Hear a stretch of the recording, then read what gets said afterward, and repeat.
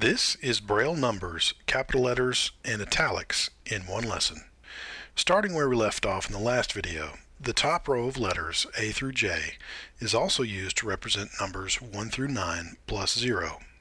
This is done by adding a special character before the letters that lets you know to read them as numbers.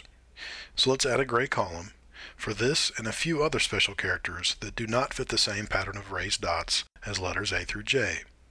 The numbers character looks like a backwards L, so you can think of it as turning letters into numbers.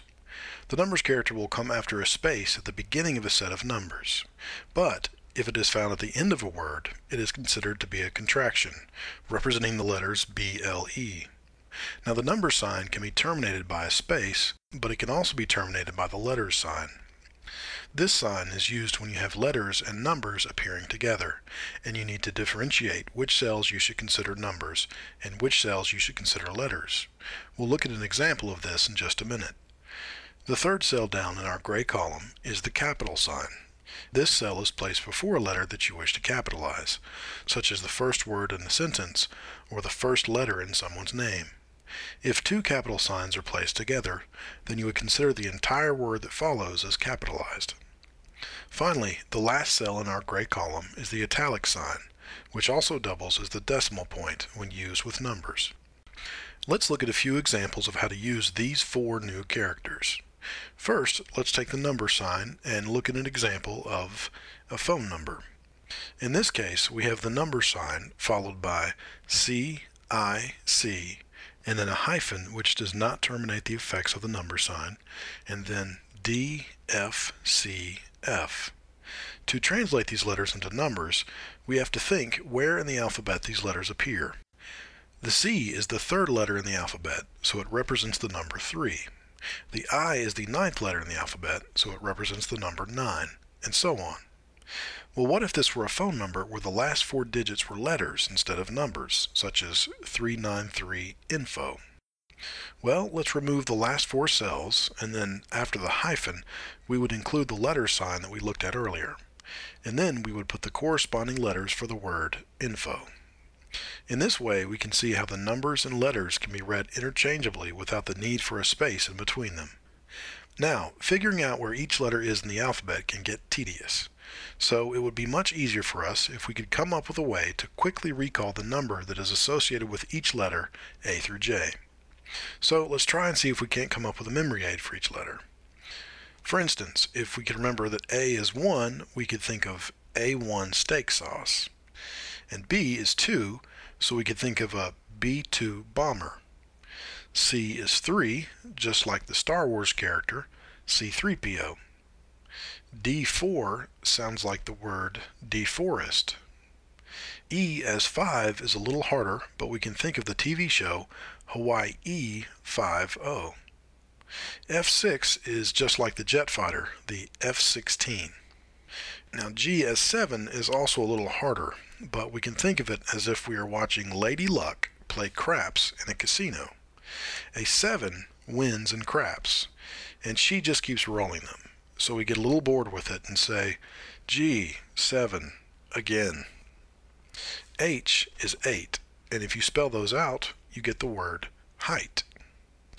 I is 9, and in California there is a proposed interstate called I-9, so let's use that. J is 0, or O, so we could think of J and O as the name Joe. There we go. That's all the letters A through J and their corresponding numbers. Now let's look at another numbers example and try to translate it using our new memory aids. The first thing we'll need to do when we come across a set of Braille numbers is figure out which of the letters A through J that they look like. So let's first think back to the story from our Grade 1 Braille video about crossing a river. Well, the first letter in our example looks like the fuel sign from our story. So that must be the letter F. But which number in the alphabet is associated with F? Well, if we think back to the memory aids we just learned, F is the F-16 jet fighter. So F is 6. Now let's look at the next cell. Well, that looks like the Harley rider from our story. So it must be the cell for the letter H. H in our memory aids was, it was the word height, or H8, so that is the number 8. The final cell in our example looks like, oh, that's the ignition switch from our story, so that's the letter I. And I from our memory aids was I-9, the proposed interstate in California. So that cell is the number 9. So these memory aids give us a good idea of how we can quickly recall numbers when we're reading Braille.